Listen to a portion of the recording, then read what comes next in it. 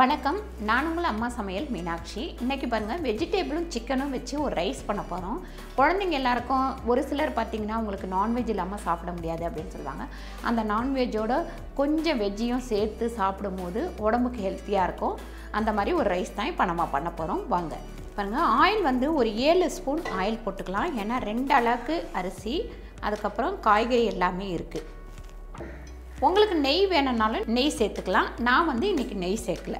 பாருங்கள், சோம்பு ஒரு 1/2 ஸ்பூன் சேர்த்துக்கலாம். அதுக்கப்புறம் பூண்டு பார்த்திங்கன்னா நல்லா நறுக்கி வச்சுருக்கேன், ஒரு 10 பல்லு கிட்டத்தட்ட, அதையும் இதில் சேர்த்துக்கலாம். இஞ்சி ஒரு துண்டு பொடியாக நறுக்கி வச்சுருக்கேன், அதுவும் இதில் சேர்த்துக்கலாம். அப்புறம் பச்சை மிளகாய் ஒரு 4 கீரி வச்சுருக்கேன், இதில் சேர்த்துப்போம். சேர்த்துட்டு கொஞ்சம் கிண்டி விட்டுக்கலாம். பீன்ஸ் ஒரு 5 பீன்ஸ் நறுக்கி வச்சுருக்கேன் நீட்டு வாக்கில், இதில் சேர்த்துப்போம்.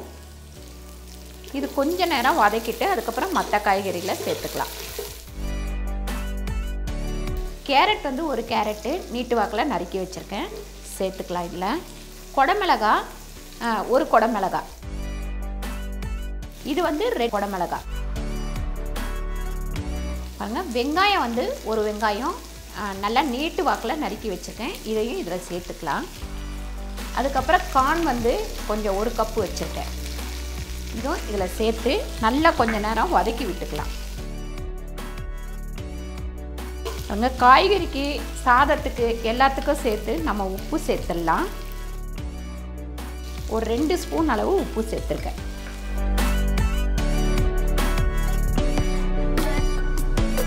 காளான் ஒரு 4 காளான் வெட்டி வச்சுருக்கேன், இதில் போட்டுக்கலாம்.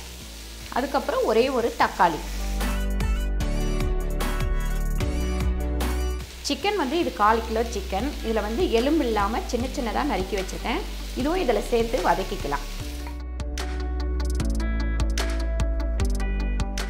1/2 ஸ்பூன் மிளகாத்தூள் சேர்த்துக்கலாம். இதில் ரொம்ப காரம் இருக்கக்கூடாது, லைட்டாக இருந்தால் தான் நல்லாயிருக்கும். ஏன்னா இதில் பச்சை மிளகாய் சேர்த்துருக்கோம், 2வது மிளகுத்தூளும் நம்ம சேர்க்க போகிறோம். அங்கே இதில் உள்ள தண்ணியே போதும், தண்ணி கூட ஊற்ற வேண்டாம். இதை மூடி வச்சிடலாம். மூடி ஒரு 3 நிமிஷம் இருக்கட்டும்.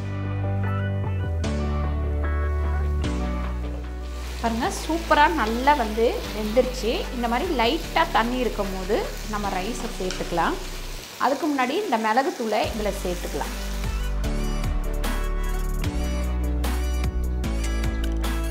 பாருங்க, 2 அளவுக்கு அரிசி நான் வடித்து எடுத்து வச்சுருக்கேன், பாஸ்மதி ரைஸ்.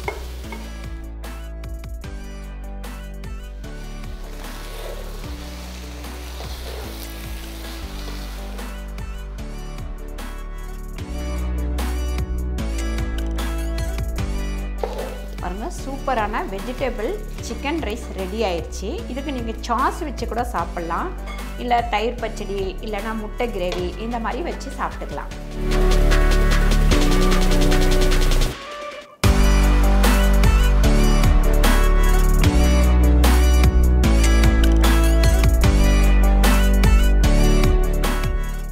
பாருங்கள், சூப்பரான வெஜிடபிள் சிக்கன் ரைஸ் ரெடி ஆயிடுச்சு. இது வித்தியாசமாக இருக்கும், குழந்தைங்களுக்கெல்லாம் கண்டிப்பாக இது பிடிக்கும். நீங்கள் ட்ரை பண்ணி பாருங்கள். இந்த வீடியோ உங்களுக்கு பிடிச்சிருந்தால் லைக் பண்ணுங்கள், ஷேர் பண்ணுங்கள், சப்ஸ்கிரைப் பண்ணுங்கள், ஃபேஸ்புக்கில் ஷேர் பண்ணுங்கள், மறக்காமல் கமெண்ட் பண்ணுங்கள். நன்றி, வணக்கம்.